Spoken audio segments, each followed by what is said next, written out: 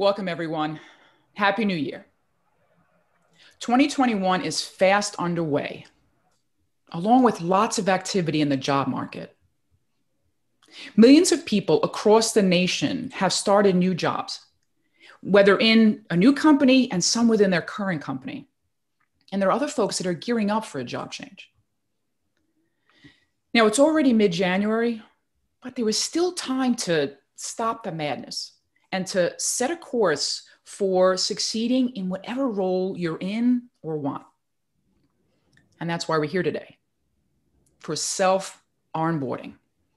And I'm going to add re-onboarding to that title because you'll be able to not only apply the strategies you hear today to your new role, but to re-energize your current role, even if you've been there for years.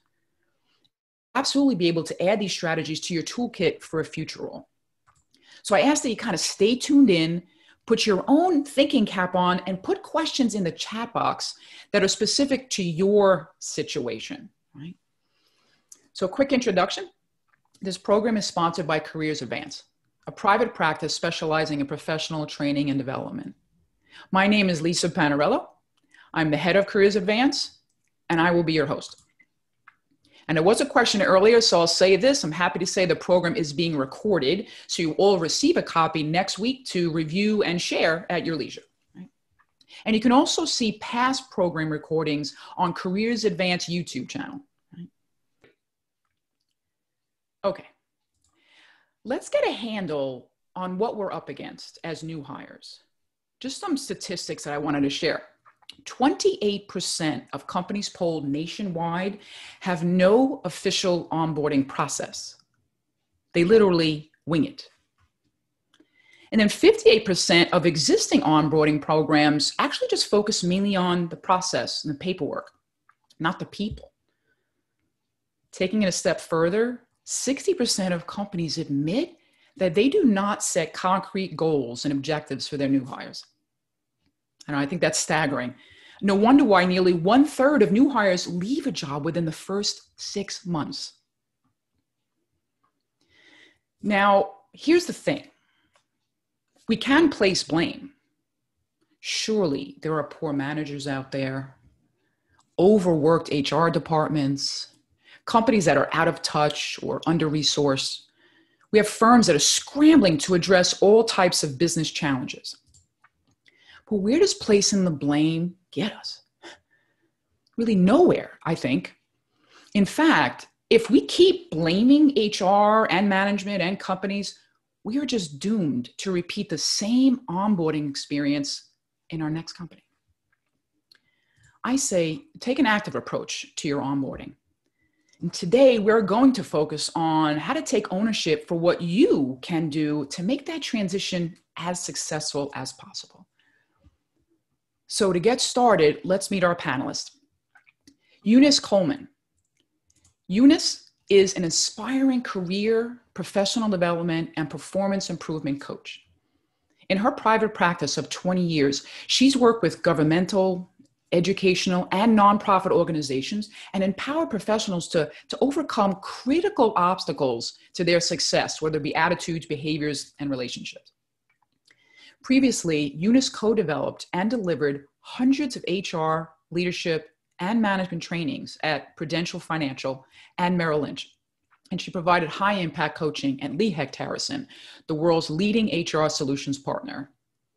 Eunice is certified minority women-owned business enterprise, and she's a member of SHRM. She holds a bachelor's degree in organizational behavior from Fairleigh Dickinson University, and certifications in MRG's Leadership Effective Analysis, Myers-Briggs Type Indicator, and the Strong Interest Inventory. Fun fact, Eunice met Victor Cruz while doing a workshop at the New York Giants facility. Eunice, we will be talking about that experience later. Next up, Anika Amy. Anika has been active in the field of training and education for over 20 years. With a focus on professional leadership and youth development and performance improvement. Proficient in adult learning models, needs analysis, and workshop design and facilitation, Anika has delivered programs for numerous corporate, nonprofit, medical, and educational institutions on critical topics such as effective communication, workplace diversity, and employment readiness. She has a bachelor's degree in applied technology and performance improvement from the University of North Texas, and is a co-contributor of the You Can Make It to the Top publication. Interesting fact, Anika has presented to more than 20,000 high school and college students nationwide through her work with Monsters Making and Count organization, which is where she and I met. And last but certainly not least, Josh Hickok. Josh is the founder of Work Empowered. For the past 11 years, he's been a sought-after career strategist, particularly for his unconventional approach to educating well-established professionals on how to become a better applicant and land desired opportunities. His broad industry and corporate hiring knowledge stems from more than 9 years in the executive recruiting space, where he helped Novum Group, Inc. become one of the top performing recruiting firms for Wells Fargo advisors, and earned 8 distinctions, including Rookie of the Year, Friend of Business, and Top Revenue Awards. Josh is certified in critical behavioral assessments, including DISC, Driving Forces, Soft Skills Competencies, and Axiology. Key fact, Josh knows how to help folks get started the right way without falling into sort of new job traps. And I think that's a great segue. So let's tap into our panelist's brain. Now, granted, I have 6 particular questions that I'm going to be asking for our panelists. I'm encouraging you as we go through this, something comes up in your mind, throw it in the chat. I will take a look and I will throw the question to our panelists and get your questions answered. All right. First question, how to prepare for week 1. I've heard horror stories about the first week on the job. I didn't have email set up or access to technology. My boss wasn't even there. I was so bored from not having any assignments. Or I was anxious about leading meetings without any information. They didn't even introduce me to my team. And these situations have been obviously increasing and compounded due to the whole remote work environment.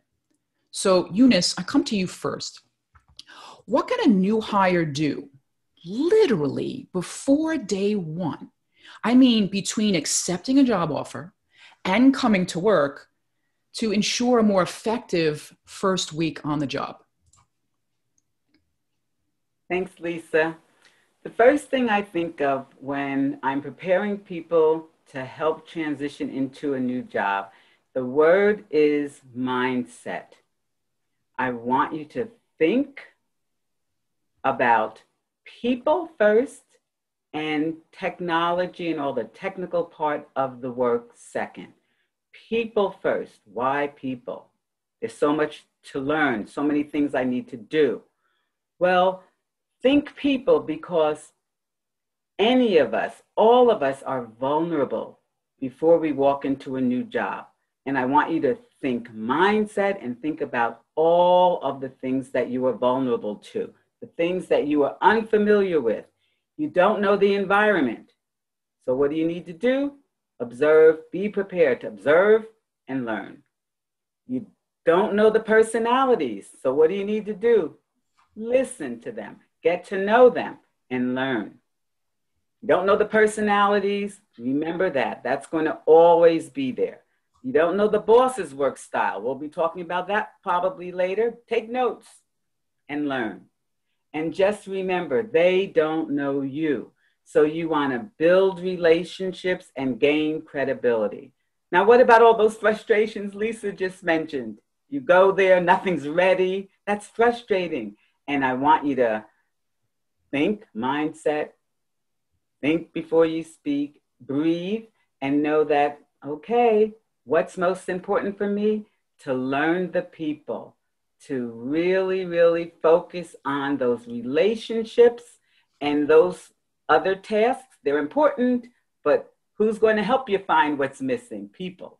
So focus on those relationships, building rapport, and learning the culture that you've just walked into, the people, the politics. That's what the mindset.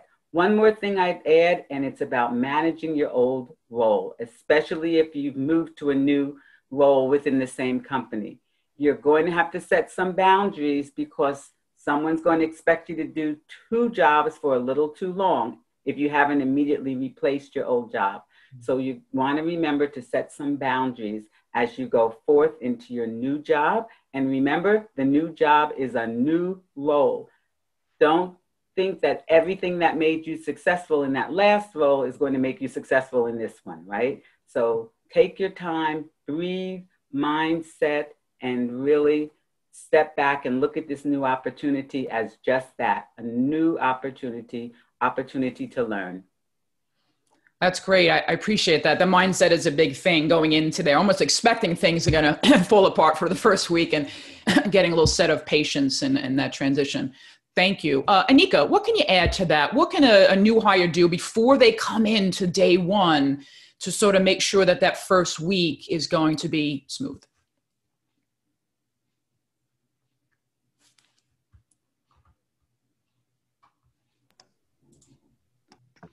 I had to unmute. Thank you. Yeah, great job, Eunice. Those were some great tips. I agree with everything that she said.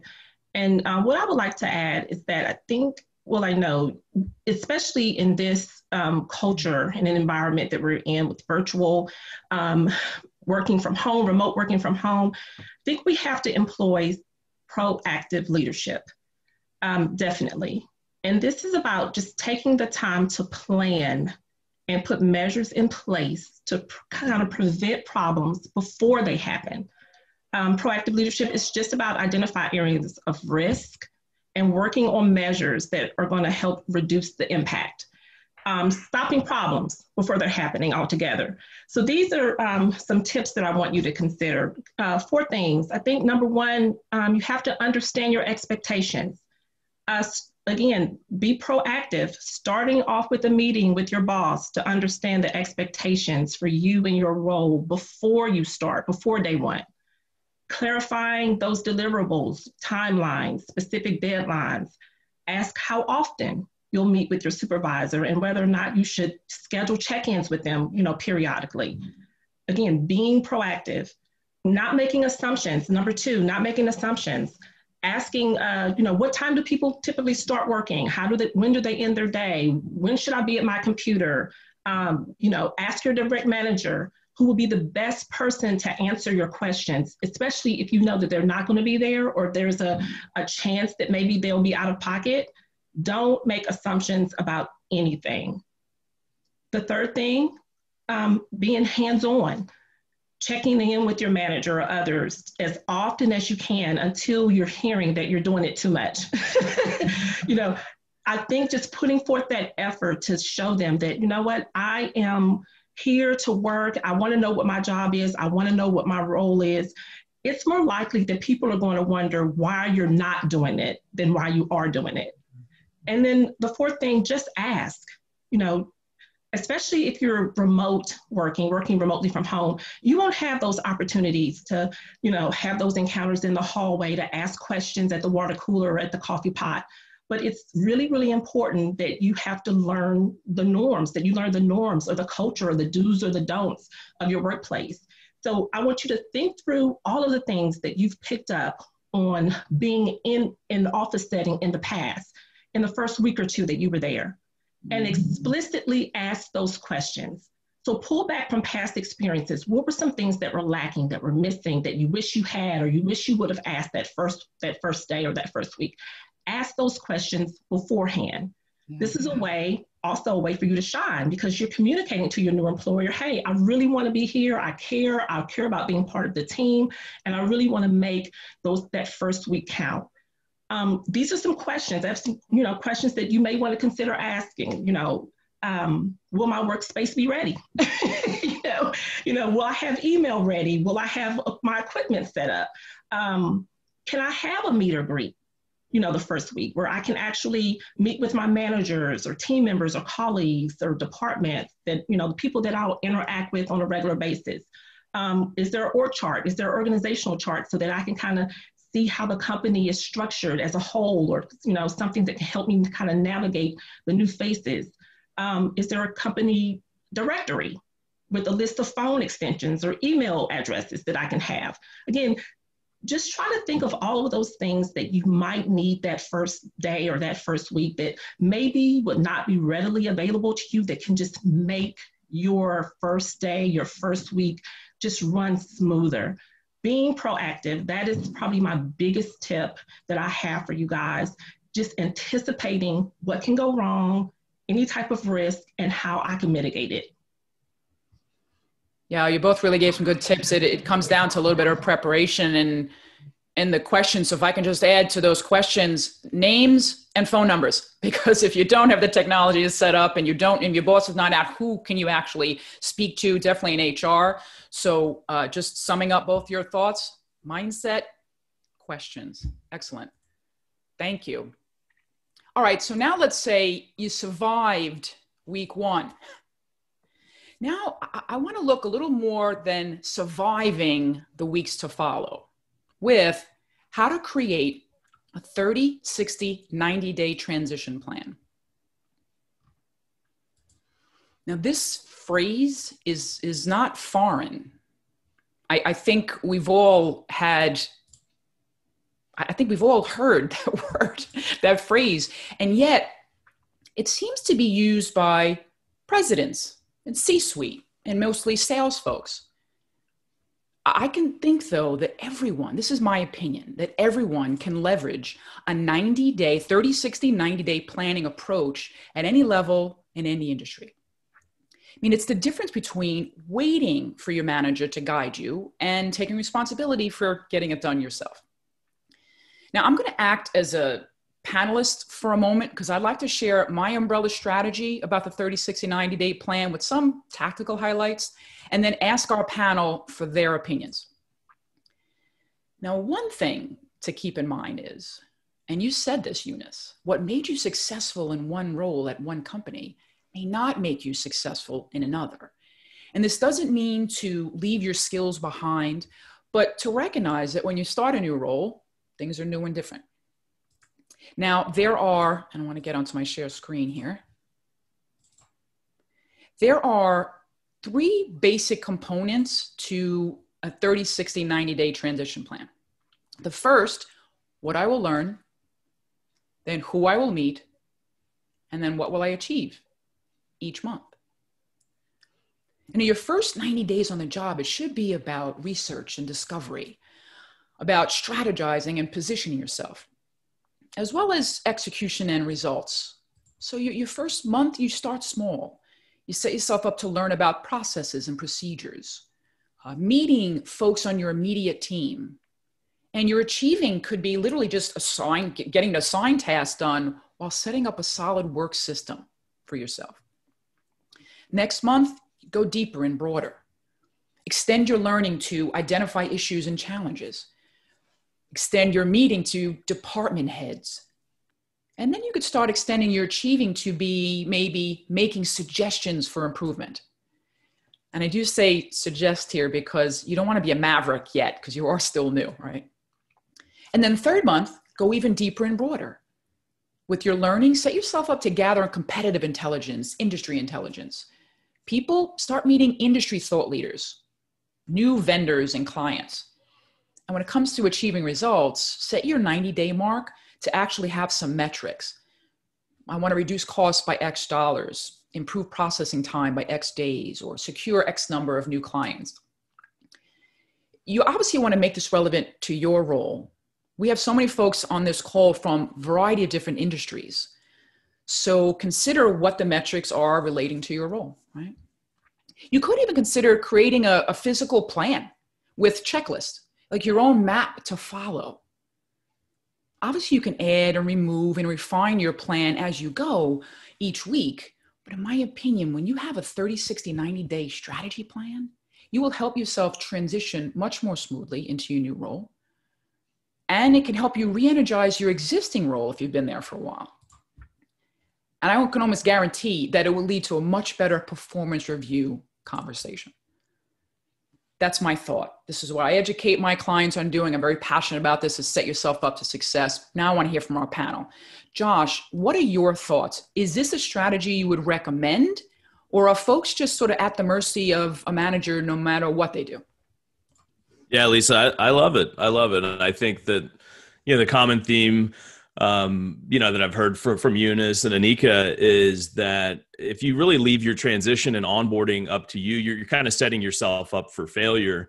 And the stakes are just high, right? So to have just a degree of ownership over your transition and your onboarding, and really pulling it towards you, regardless of, and maybe they have their act together, maybe they don't, but if you can you can follow the steps to really make sure that you have a plan. You have a plan to understand what your expectations are, what your goals are. You have that communication with your manager and the people around you of how you being there is going to make everything, a bit better and cohesive. So I think having a plan and having it be, at the forefront, that it's important that I pull those conversations towards me, regardless of whether they would have happened, without me doing so or not. So I love the plan. And I like the ownership over, making sure that that you're responsible for having a good transition, not necessarily the company is responsible. Yeah. I mean, yeah, it's a little bit of work, so it's very tactical, but you would do this for a client, you would do this approach for a project, so why not do it for your own success? So I'm glad you're kind of on board with it.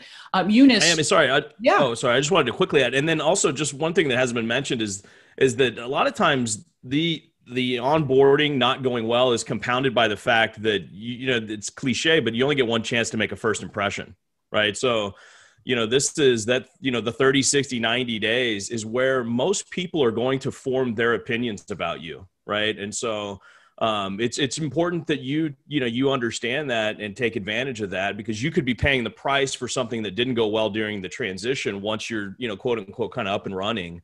Or the other side of that is true, is if you pull it towards you and you kind of endear yourself while asserting yourself to your new coworkers at the same time, everybody will look and say, wow, this person's great. Yeah.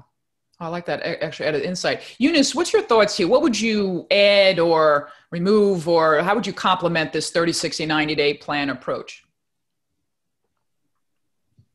Thanks, Lisa. I love this idea, and I want to give you a perfect example of how, if you implement this, it can help manage your expectations.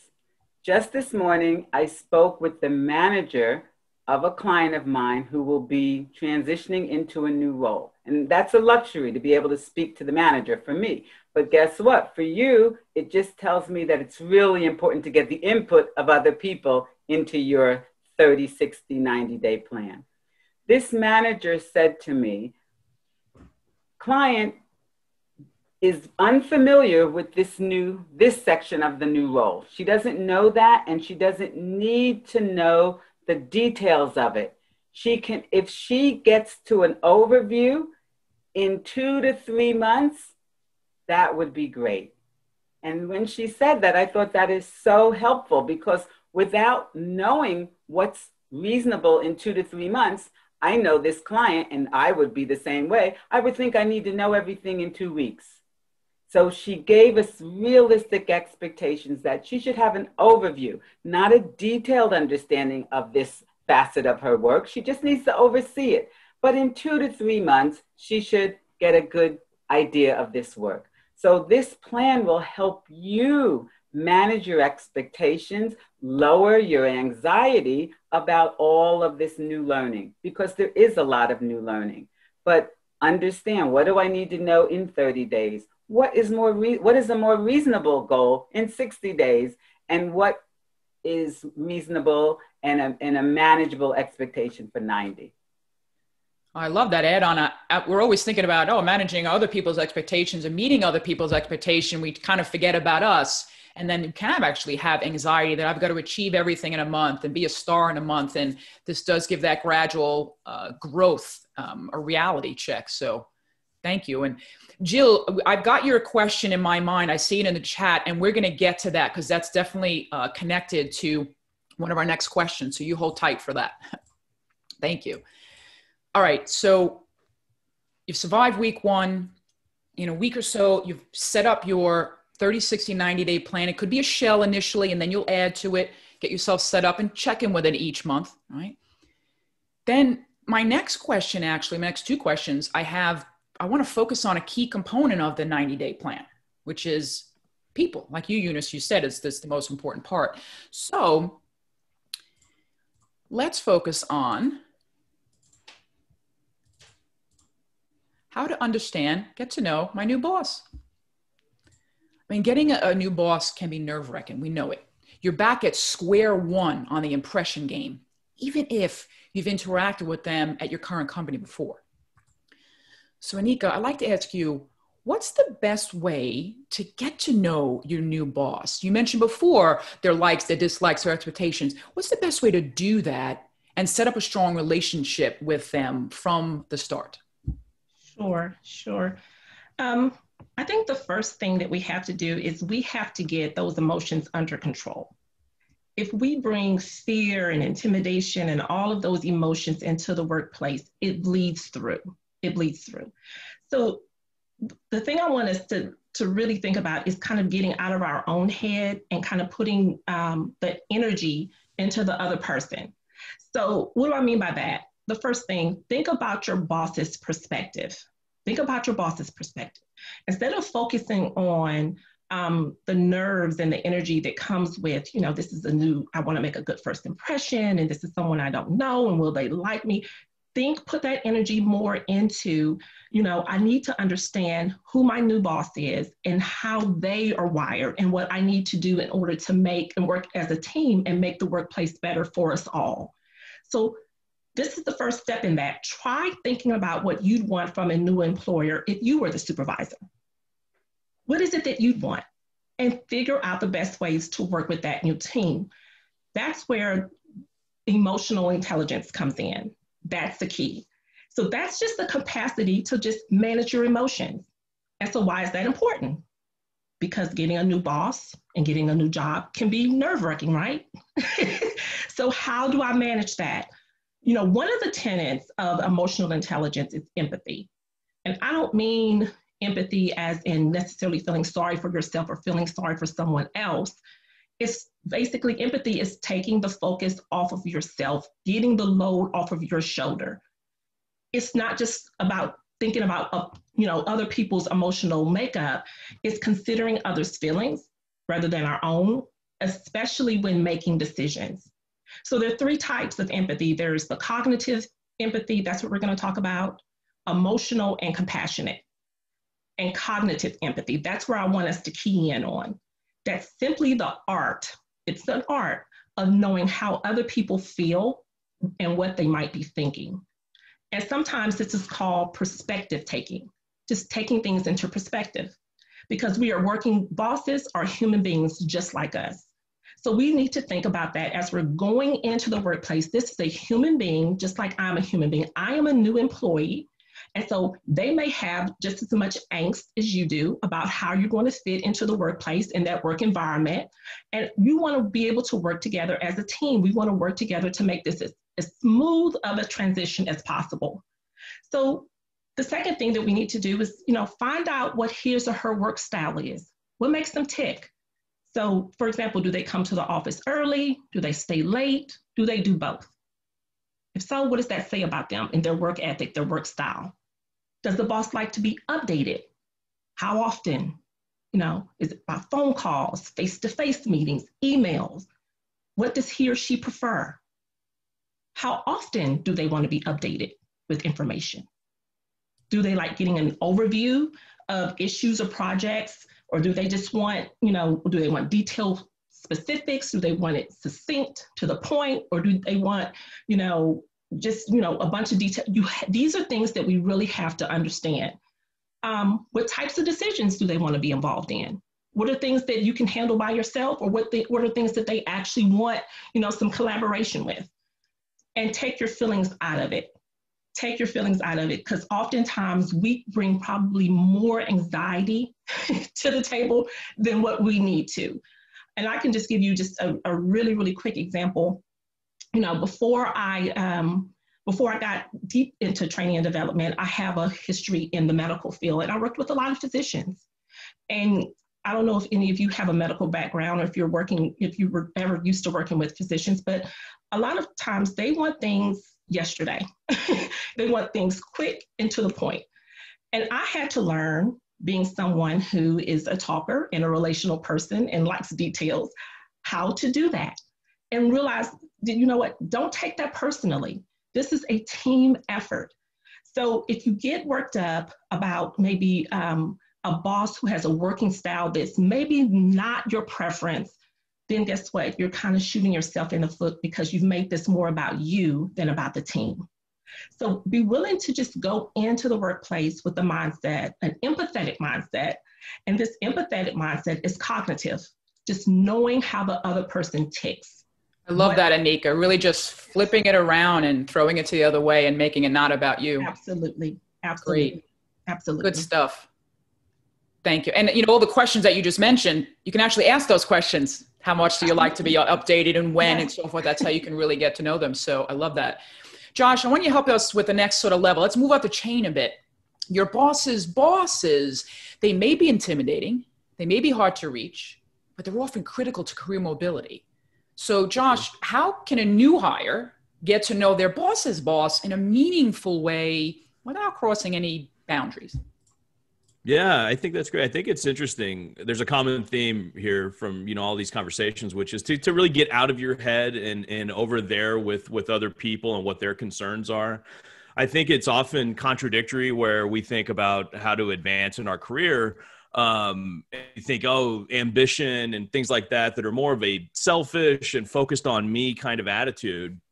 And I think that what you'll find is our most bosses, they're typically there because they've learned to get out of their space and to empower others and to, they're not going to get to that level unless they've demonstrated, how to be an effective leader in the past. And so, while this is true for a boss's boss or your boss or even a coworker, but really understanding what are they like, just from a clear example, how are they measured, right? What is the company looking for out of them? What defines success for them? And just showing a real commitment to, where do you fit into that picture? Where do I fit into that level of success? What's expected of me? When you're coming from the mindset that like, how does this team shine? Whatever your boss's boss, whatever business unit you're in, if you're in a big company, where is everybody pulling towards? What does that look like in terms of results? If you're always kind of interested in those questions and where you fit into that, I think that's how you endear yourself to everyone, but especially kind of your boss's bosses. And also coming from the standpoint is how does your actual boss win, right? What is your boss's boss kind of expecting out of your boss? What is your boss measured by? And how can you be somebody that facilitates those good results?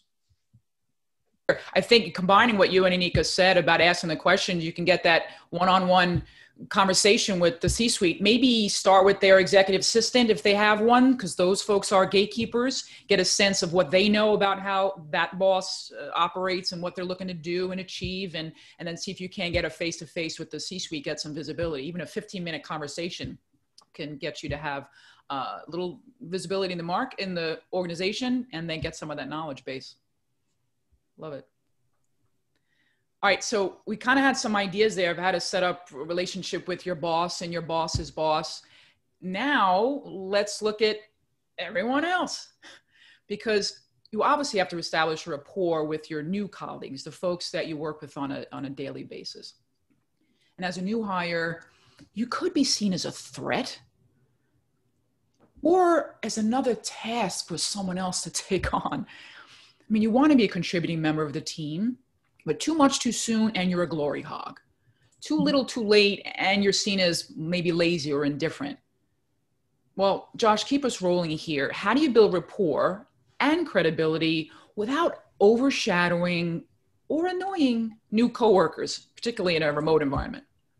Yeah, I go back to Anika. I mean, this is where empathy comes in. It's really getting out of your agenda and your space and really, you have a unique relationship with all your coworkers in some level, right? And so really, especially as somebody just coming in, asking them what they'd like to have out of that relationship, right? How can you be supportive of them? What are they interested in? Where do they see their career going? Be somebody that asks a lot of questions and is genuinely interested in the other person's experience. I think is just that cool, that's an important part of onboarding and really endearing yourself. And being able to kind of assert yourself in your role while endearing yourself to your coworkers is always kind of the balance I think you're looking for. The other thing I'll put in is never gossip, right? Like, I think that the people are on their, they're on their defenses with people that they understand to be somebody that complains a lot about people behind their backs. I mean, if you can always be somebody that tries to rise above that stuff, and just not really engage in that. I mean, not trying to make anybody else feel bad if they want to gossip, but I just think that in a general sense, if you can just be somebody that people just know, hey, I'm not going to get away with talking about somebody behind their back around, everybody just tends to have a better feeling about that person. Yeah, staying away from that, kind of moving away from those conversations. Well, Jill, your question kind of works in here right now. So who did I want? Anika, would you recommend, as a new hire, sort of one-on-one meet and greets with your team? And if so, how would you manage that conversation? Sure. Yeah, that was one of my tips earlier. I think that was the first question when we were talking about how to prepare for week one, just kind of anticipating, being proactive and anticipating that, especially in remote, working, that you may not have the traditional, being able to go by everyone's office and, the whole introductory, type of scenario, or it could be that you're, you are, within the office and maybe they just don't do that. But it's something that you would like to do.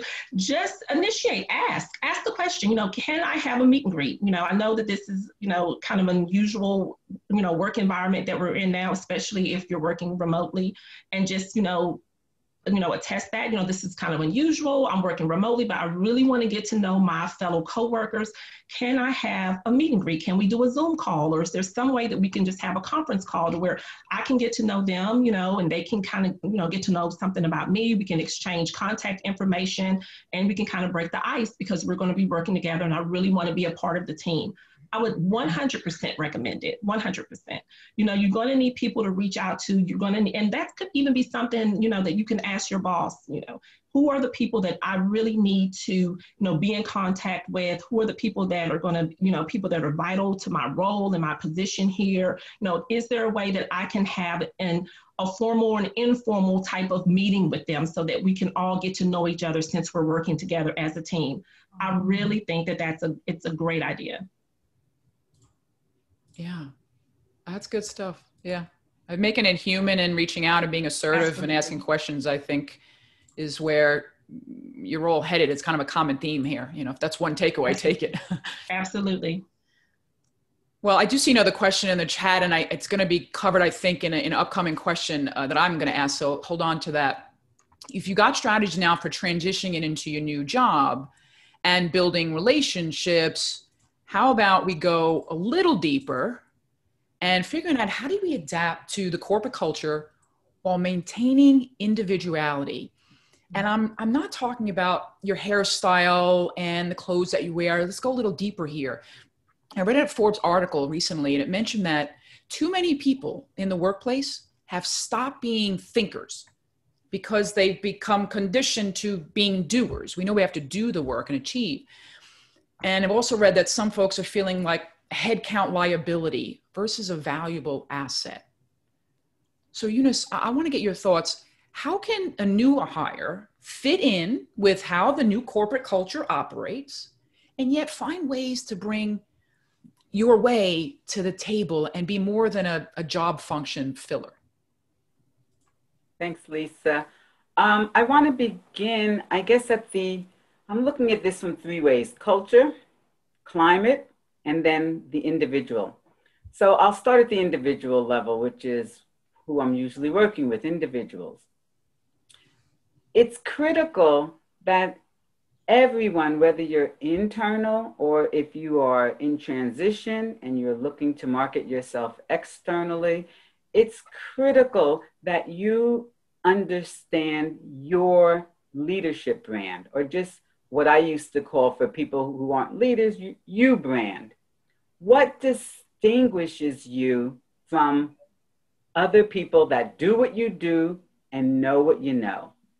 And if you don't understand that that is what you have got to get your arm around for the brand, you might get interviews, but you're not going to get chosen. You have to know what distinguishes you, what makes you you, what do you bring to the table? And I believe that once you really hone in on that, that's where I feel we gain our confidence. I think that's what the anchor is.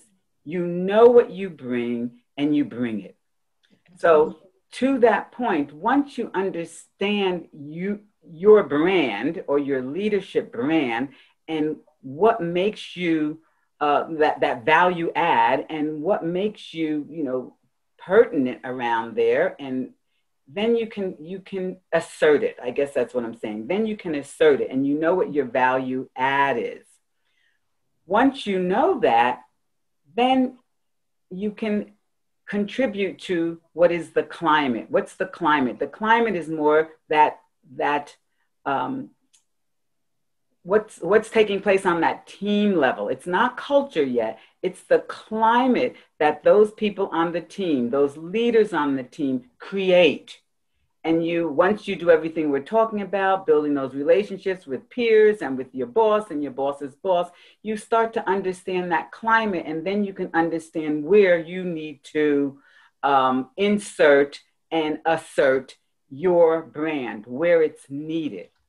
Ultimately, that top level of culture, that's really, the culture from any organization comes from the top. So that's the piece that I think we need to be aware of as we're joining an organization, to know that that is a fit for you and what you can do with your individuality to forward the vision, the mission of that culture. But all three have to be a fit. I think we can do a lot of work learning about a culture before we get there. But what we really, really want to impact is that climate. And I think you can impact that climate when you know what your value, what your brand is, how you can distinguish and what you can use. I have one add-on thought to this, because when I see culture, Lisa, I think about the struggle that people who are from diverse communities, and understand when I say diverse, I'm thinking about people of color, I'm thinking about people with visible and non-visible disabilities, and anyone that feels that they're not quite a part of a group. I want to just assert that here we are in 2021, things are opening up, people are working from home. We've gone through the struggles of inequities being exposed in 2020. So therefore, a lot of opportunities have been open. People are being seen, people are being heard that weren't necessarily seen or heard before. So these issues that we're facing right now in 2021, and these opportunities that are showing themselves, they're becoming door openers for a lot of people. So you might get in the door, but still, and only still, it's going to be that personal brand of yours that is going to sustain you. And that's true for everyone. You can get in, but what is going to sustain you and what's going to increase your movement, whether that movement is up, down, or sideways, it's going to be your connection to your brand. And what that's a great place, really, the brand. So knowing yourself, if you're going to assert your individuality and what you bring to the table, know what it is and what the language is. So anyone who's not quite sure may want to work with a coach or work with assessments to get some language around what your strengths are, what your challenges are, what you bring to the table, so that you can assert it verbally and figure out where to do that. Anika, let's continue. What is your thoughts on how a new hire, a newbie, can assimilate and yet still be their individual self and bring extra value to the organization? Yeah, I agree with Eunice 1000%. And even Josh mentioned it. I think all three of us are kind of on the same page when we just talk about just being assertive, just asserting yourself. And just understand, you were hired for a reason. Yes. You were a candidate among maybe in some situations, hundreds of other candidates, but they saw something about you They looked at your resume, they saw your skill set, you went through an interview, maybe even a series of interviews, and they, they looked at your, they probably were behavioral-based interviews where they maybe asked questions to understand, how you would behave in the workplace, and they chose you. So you bring those skill sets to the table. You bring that personality to the table. They had a chance to assess you, to figure out if you would be a good fit or not, and they chose you. Yes. So understand that when you are asserting yourself, and I think that's the topic here, I think it's kind of a common thread. When you are asserting yourself, a lot of times we cringe at that, but that's nothing to cringe at. Nothing, because assertiveness is just mutual respect. It's a communication style where you understand, or people understand, that you respect yourself because you're willing to stand up for yourself and express your thoughts and your feelings, which is an awesome thing. It demonstrates that you're aware of others' rights, and also what you want to bring to the table to work on and resolve conflicts. Again, this brings a certain amount of emotional intelligence to the table again as well. Self-awareness, assessing yourselves. Am I the type of person that do I express my opinions, or do I remain silent? If you want that individuality in the workplace, you kind of have to look within yourself and kind of see what you bring to the table. Do you ask for help, or do you, give other people, credit when they have a great idea, so they are willing to accept your ideas? And then also, when you're bringing those things to the table, remember, sometimes we've got to watch body language. We've got to watch all of the things that come along with our attitudes. We've got a great idea and we really want to show, our individualism within the workplace. We can't just bogart that. There's things that we have to do, watch, use our I statements, or, instead of you statements, all of the things that we've learned over the years, I agree rather than you're wrong, or I would like to help with this, or this is the idea that I have, or, other questions like, what do you think about this? Or have you considered maybe us doing it this way? This is what I was thinking. All of these things are just little helpful hints, ways that you can kind of move in and integrate yourself within that culture without mowing anyone over, but yet you are asserting yourself. You are actually saying, hey, there's some skills, there's some things that I bring to the table that maybe you guys haven't considered. I'm here, I'm present, and I'm willing to come in and work as a team, and hopefully you guys can utilize these skills to make the workplace a better place, better environment for all of us. So I think, again, what Eunice said, I piggyback off of that, and Josh mentioned it earlier as well. Even if you have to, sometimes we have to even rehearse conversations. If it's an idea that you have and you don't know how to rehearse it, talk to a fellow coworker, somebody that you can trust, and say, hey, how am I coming across? This is what I have to bring to the table. I'm kind of hesitant. I don't know if they'll accept it, but I don't want to come across too pushy. How does this conversation sound? Right. Well, one of our attendees here, Barbara, she actually kind of summed that up. The way you're saying is assertive is not aggressive. So you're not looking to mow people over. So suggestive terminology and kind of all of what you're sharing is going back to your 30, 60, 90-day plan. Your first few months are learning. Well, you're always going to listen, but definitely listening, learning, and then figure out where is the best place to assert your suggestion ideas. So the mindset and the tips that you guys are bringing out here is, I think, really very helpful. Now, we've got about 7 minutes left. So before I ask my last question, I just want to touch on one of the questions from our guest. She asked, is there anything worth paying specific attention to when joining a startup? So Josh, maybe you can kind of touch on this for a quick 30 seconds here. Startups have less people, less resources. So outside of everything that we've shared today, is there anything else you would add, or folks that should think about when they're starting a small company, a startup? Yeah, that's a great question. And obviously it's a big difference, right? You can't get lost in the, you're not going to get lost in the shuffle when you're part of a startup. Everybody has to kind of wear different hats. So oftentimes it stretches everyone outside of their comfort zone a little bit, because you're expanding your responsibilities beyond what maybe you're naturally suited to do. So I think that communication in that type of environment, getting really clear on, what may be expected of you. And then, and always kind of iterating, meaning, if that didn't work, don't pretend it didn't happen, right? Let's bring up what didn't work about that and try to put in something to kind of make that go better the next time around. But I think just kind of communication, everybody being on the same page. I as often as possible is really important in that type of environment. Yeah, I think a lot of what you all shared can apply in a variety of situations. So thanks for kind of summing that up. All right, so now we've kind of come full circle here. From starting to getting yourself up to success, creating a plan, getting to know folks, excuse me. I want to ask this last question.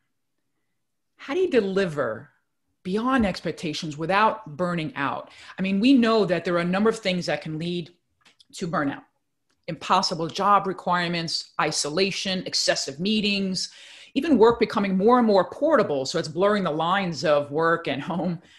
So when you come into a new role, you certainly want to impress. But Josh, give us a minute here. What are some techniques that a new hire can use to ensure that they perform well, but that they don't overcommit or they really avoid some of that mental and physical exertion that we're all sort of in these days?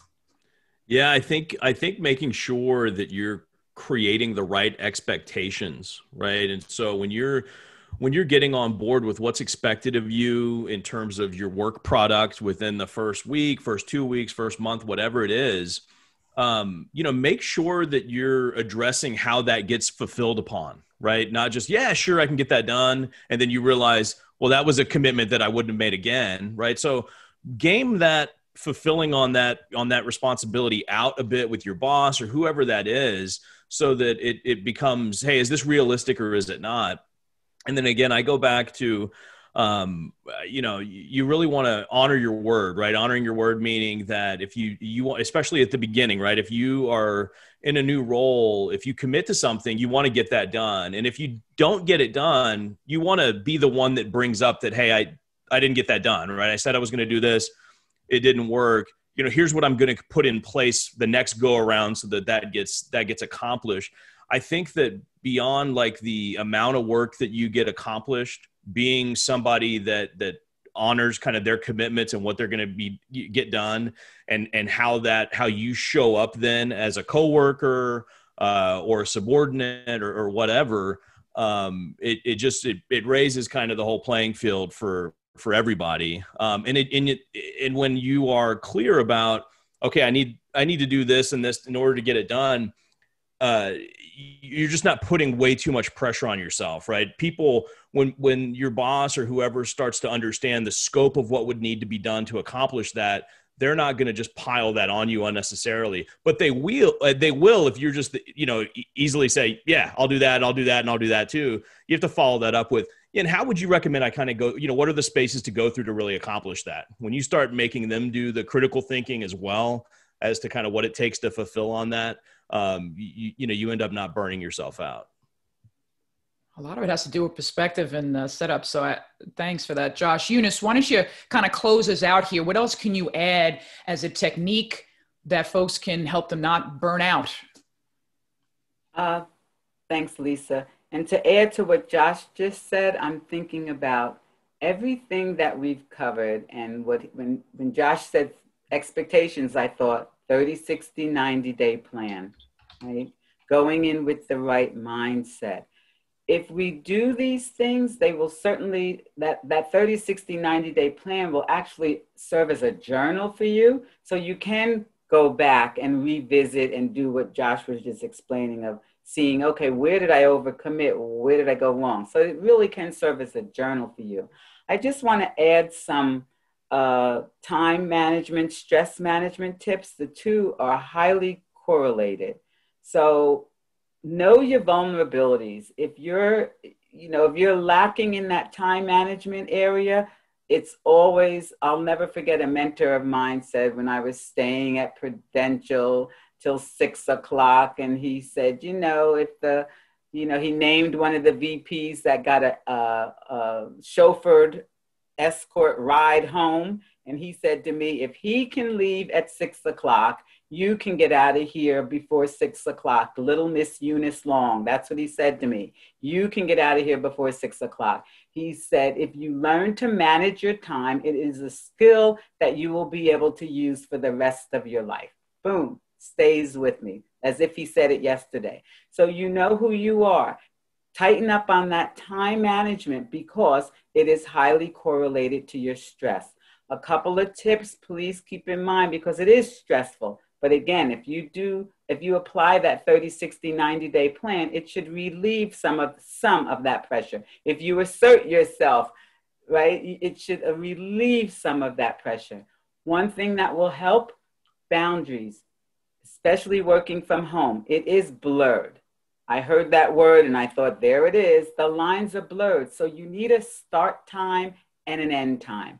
Make a start time and an end time.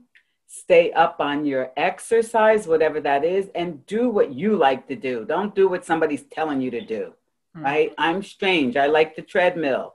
I'm not going outside, right? My husband can tell you that. I don't like the cold, but somebody's skiing in this group. Do what you like to do. Take care of yourself for balance, especially those first 90 days. Watch your diet, especially working from home. The refrigerator is just a small step away. And then also, I'm going to say the movement. I hope when we're all finished with this call, we get up, because this environment of working remotely has us sitting too long. So please, start time, end time, exercise, diet, sleep, and movement. I think those things will help us, along with everything that we've said today, to reduce the anxiety and to celebrate when you get a new job. Celebrate. Don't forget the celebration. What a great way to end off, sort of the both of you, with the time management and the boundaries. And it's making me think of a presentation I'm going to be doing coming up about the power of saying no and how to assert your no in order to get the yes that you want. So I'll send that to everyone if you're able to join in. Well, wow, I can't believe it already. We've hit our hour mark. So there's just 3 things before we head out. First, I obviously want to sincerely thank our panelists, Anika, Eunice, and Josh, for your time, your insights, your generosity. And absolutely, I want to thank you, our audience, for participating here. You give us reason for being. Secondly, mark your calendars. I've got 2 new webinars coming up. On February 25th, I'll be hosting a Lean Into Conflict panel for strategies on navigating difficult and sensitive workplace conversations. And then on March 25th, I'm hosting a Managing Up and Across panel for techniques on influencing change and managing folks who don't report to you, which I'm sure happens all the time, right? And final thought, our conversation does not have to end here. I encourage you to network with our panel, with me, reach out to us for more information, share progress. Just keep in touch, because when we work together, everyone's mission is possible. See you all next time.